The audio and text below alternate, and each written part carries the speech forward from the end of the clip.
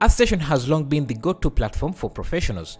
Therefore, if you hear that they are offering free assets, you can expect nothing less than top-notch professionally made assets. The only challenge lies in locating these assets, which can be quite tricky. To simplify this process, I've gone through the trouble of collecting and linking all the free assets onto a single page on my website, making them easily accessible to you. So let's look at some of the assets.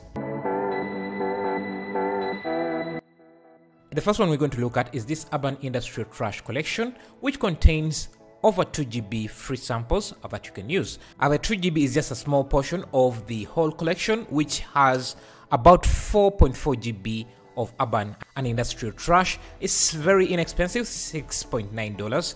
If you want the full collection, you can just get it for that, but the 2 GB free sample is also large. It has over 136 assets, and let's dive in and show you how you can use it. If you download it, you're going to get a zip file that it contains all the files you need. The first file is going to be a blend file that you can open up. Yeah, this is the project file, and you can see some of the assets here. Has a ton of assets, and you can just add them to your own library and use them as you wish.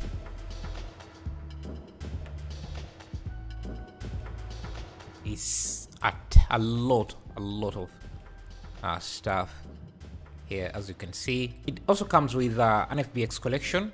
So if I start a new project here and navigate to that folder, you can see we have some industrial trash, famous statues, and another FBX collection. You can go under File, Import FBX, and just go to the project file, Import FBX. You can see what we have. If the textures don't come in, just go under File, External Data, find Missing Textures, and navigate back to your folder.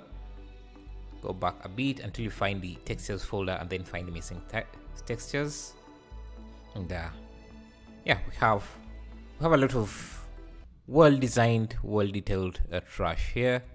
I don't even know what this is, like an engine for something. Let me just select everything, hit F3, use the random transform, and just spread them around.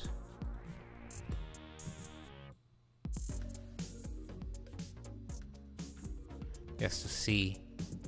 I'm also going to clear these relationships. Look at these items. So you can see how detailed these are. Now the textures still look good even at close-ups. So that's a great thing. Now if you have the asset library, you can just add them to your asset library and reuse them as you want. First, save this project. Just going to create a new library here. Call it the same, industrial link new library. I'm just going to select everything, make sure that yeah, everything is selected, and just add them to that collection.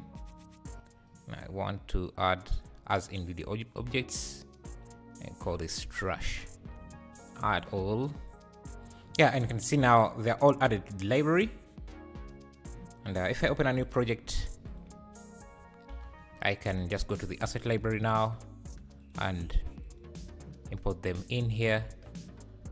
And yeah, have the engine, have a cigarette butt here, cigarette thing here. That is the urban industrial trash. It also contains other things like let me open it. It contains this trash here as well. Also contains these famous statues. So see how detailed these are. The next one is this sniper rifle by Backmonster.